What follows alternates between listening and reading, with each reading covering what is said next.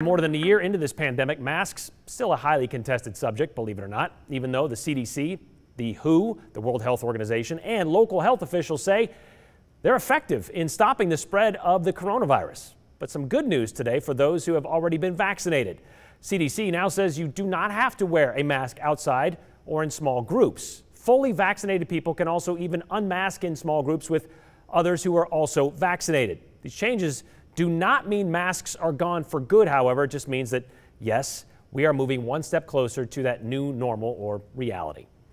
Some Idaho lawmakers wanted to do away with the possibility of mask mandates altogether. You might remember that coming through the State House this session. Over the past month, we told you about Representative Carrie Hanks of St. Anthony, her bill, the one that would ban any government official or entity from putting a mask mandate in place. And if someone did, well, emergency funds could be taken away from said entity or person during an emergency.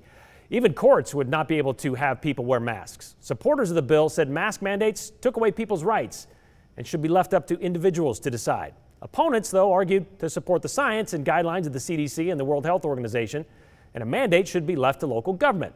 So just to reiterate, though, Idaho never did have a statewide mask mandate in place, and only a few counties and cities ever did, with only one still pretty much in place, and some still do, like Boise and McCall.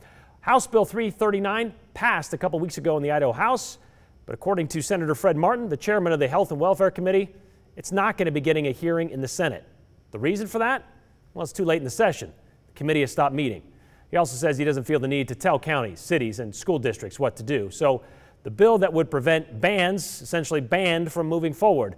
The bill is now effectively dead. The law on mask mandates will remain unchanged.